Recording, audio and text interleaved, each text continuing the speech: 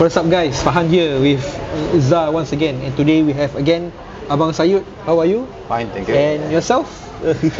Razi.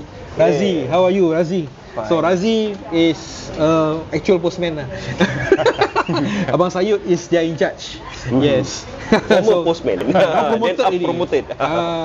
Okay. So now we are gonna interview them, and they're gonna share with us what is it like, to be a postman. First of all, I just want to congratulate SingPost. 165th anniversary this year. Wow. Woo! 165 years. 65 years. Wow, older than Singapore. It's from the British colonial times. So how long have you guys been with SingPost? I've been with SingPost for 40 years. Wow, 40 years. Wow. Not bad now. Oh, from before you get married until you... Correct. Yeah, postman I cycling lah. I use bicycle until I quite 2 times 15 years I promoted lah. Wow. IT lah. Okay. Congratulations. So last time policeman. Last time postman wear shorts. That time remember I wear uniform green color. Green colour. Green color. And the bike is Vespa, is yellow color. Then for yourself? Saya daripada 2018 tapi berhenti masa pandemik. Berhenti sekejap. Lepas tu sambung balik September last year. Oh, so kira kan dekat 5 tahun lah kalau kira tak kerana pandemik. Ya. Dah 5 tahun lah kerja. Oh, okey. Lama juga tu. So usually guys, postman the imagery it's like the everything is pakcik-pakcik, ride bicycle, old man, ride bicycle. But you got young blood here, no? But I think being a postman, you really need the energy, because you see every time I see my postman deliver mail to my block, wow, very fast, Am I like, wow, how can he like? Even for me, I want to read. Okay, this one go. Is that a skill? No, at first is as you said lah. At first we got to read the address one by one.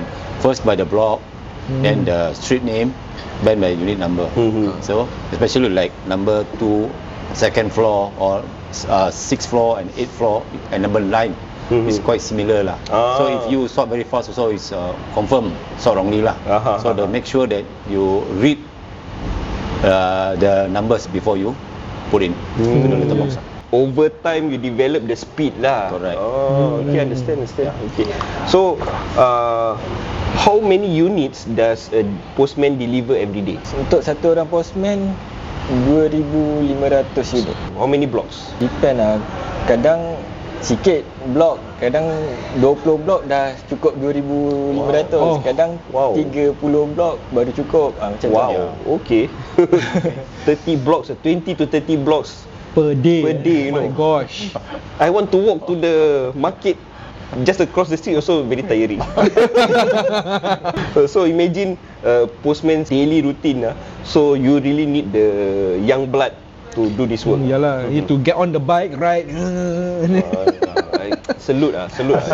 Respect. So what's a typical day for a postman like? Kita pagi akan datang 7.30. Kita akan prepare barang untuk sort by area. Kita akan sort surat, register artikel, bulky item. Lepas siap baru kita load dan keluar lah. So like that, how many hours a day you guys usually do work? 6-7 hours. Then what happen if you cannot finish your delivery for that day? Okay, if they can't finish, they will inform IP in charge of them lah. So IP will call a few postmen which come back early. Normally they come back, a few come back early lah. So you will ask this postman to continue whatever he cannot finish lah. They can be a bit late lah, maybe around 6 or 7, until they finish up their letters. Then the thing's done, then okay. Oh, so normally we never keep letters. I see. I thought you cannot finish today, you keep in the store, then tomorrow you continue. Or so you that day everything must be delivered. Okay, understand. So let's say if there's something happen on the road, like motorcycle breakdown, then what happened? The same thing, we will inform IP. Any accident or any breakdown, we are already brief the postman lah. Okay. Must inform IP first. If they cannot reach IP, we got another one. It's called DBM, Delivery Based Manager. So this manager will inform the IP IQ will inform the postman, then we will Then the segregate lah. postman will intercept the Correct. the person, Whichever, and then the mail they will take lah. Correct. So whatever that the person's mail, then the postman will consider working overtime lah. Yeah, working overtime lah. They divided the things to let's say they left half of the portion, like from block 1 to 5 maybe, okay, then from 6 to 10 unfinished. So this is the block that we concentrate lah, to finish until the letters finish. I see. Okay, understand. So does a postman need special training when you're riding the postal motorcycle? How long is the training that they provide? Okay, the training is 4 days. For 4 days. Okay, 3 days indoor. They learn from basic, from how to sort letters, how to ride motor, how to arrange letters, where to go, which area are they going. If let's say the postman will to be stationed at Pasir Ris, so this postman they will tell that, okay, this Pasir Ris got how many blocks, which maybe got a condominium, mixture of landed property, so they know roughly, okay, this area that you are going to do lah. So after the 3 days indoor, then 1 day they need to learn how to ride motorcycle from morning until afternoon lah. So I think you told us that is conducted at Comfort, eh? Yeah, I Comfort they go. So as you guys know, right now everything is all digitalized. Like you can even E-statement, all digital already. So do you think that postal services are still relevant in today's age? Yeah, I think it's still relevant. Also, we still some letters need to be sent, like the water bill example, we need to send every month. And not forgetting whatever you e-commerce, e-shopping on Alibaba Shopee, lah, AliExpress or Shopee, that one also need the postman to send for you. Anyway, thank you guys because I also run the Shopee store. I also run the Shopee store. Then thanks to you guys for delivering.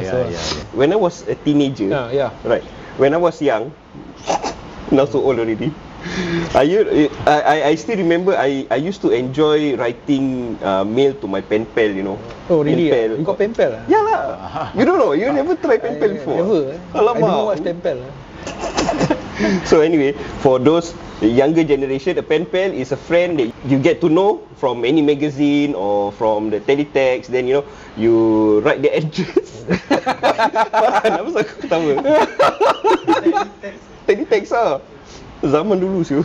Okay, so you get to know the friend, get the address, then you write to them, get to know them, you know, you make friends that way.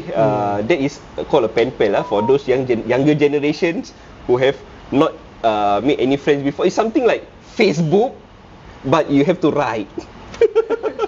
Okay, so I used to enjoy writing letters to my pen pal, you know, and then every day I wait, you know, for a mail to come in, you know. You serious. It is so exciting to have a mail delivered to you. Hey, my friend reply to me, then I, you know, read. Of course, my friend girls. Some may work, some may not, but that's the enjoyment of it.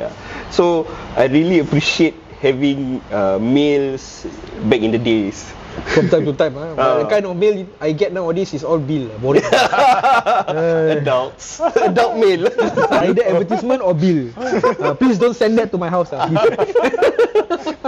Yeah, what's the most memorable moment, you know, while delivering? Maybe both of you can share.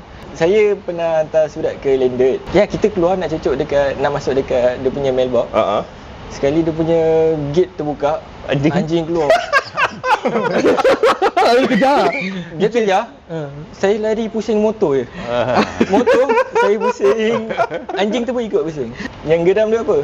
Dia punya jiran, neighborhood semua tengok je. Lepas tu ketawa.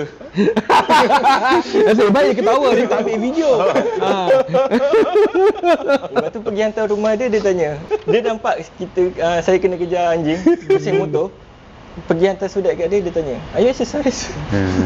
Oh, but eventually he helped you lah. No. The dog keep chasing. Owner datang ambil lah. Then abang 40 years in SingPost No lah, some I got one that time I do landed lah. Okay, the owner offer me their fruits macam rambutan, sometimes you know, any fruits that they give they never ask me to go in Sometimes ask me to pluck myself sometimes they're ready for me. Yeah. Some they offer anything They want to give like drinks, biscuits. Appreciative. I think they are glad like what you said just now. They are very happy when they got letters. Even though bill also. For them bill, why they need, because bill is their information. They need to pay, so they know how much you got to pay for this month. So it's important for them Okay. That's some of the things that I can remember Yeah, I see. Yeah, in regards to bill I think for us we can look at the app but the older folks they may still rely on letters Yeah, true. I mean, I being part of the older folks, I prefer to have. You're not that old, come on. I prefer to have my bills in printed form, you know. It's a sentimental It just feels different Yeah. You just hold the paper I need to pay this thing. I just need to pay. There's so many memories of SingPost from the days of the olden times until today. There's so many progression in the postal services. Yes, now if you all know, last time ride Vespa, then now electric bike already. Wah, dah maju. Congratulations once again, 165 years. Wow, that's a very long time. Yeah. Tak sangka like something that you don't really, like you just pass by and you don't think about, but it's there. Just now we were given a tour of the distribution base.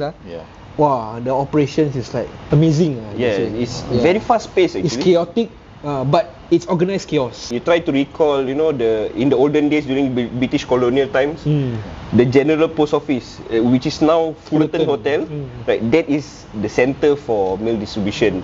And then the places in Singapore are named after the distance. Batu. For example, like Junction 8, 10 Mile Junction. 10 Mile Junction, yeah. It's according to the route map, it's 10 miles from the General Post Office. So that's why it is called 10 Mile Junction. So in the olden days, people call kat mana? Batu 10. Yes. Then they know where is it. So Batu Nanti 8. abang remember lah. Sometimes they call it Batu 6. Batu 6 is actually at 6th Avenue. 6th Avenue. 6th Avenue. We've come to the end of the video podcast. So thank you so much for coming out once again. And any last words, final words? Thank you, you guys. You also come here to interview us, talk to us. Something like people might know further about postmen and what are they doing. Maybe not been told before.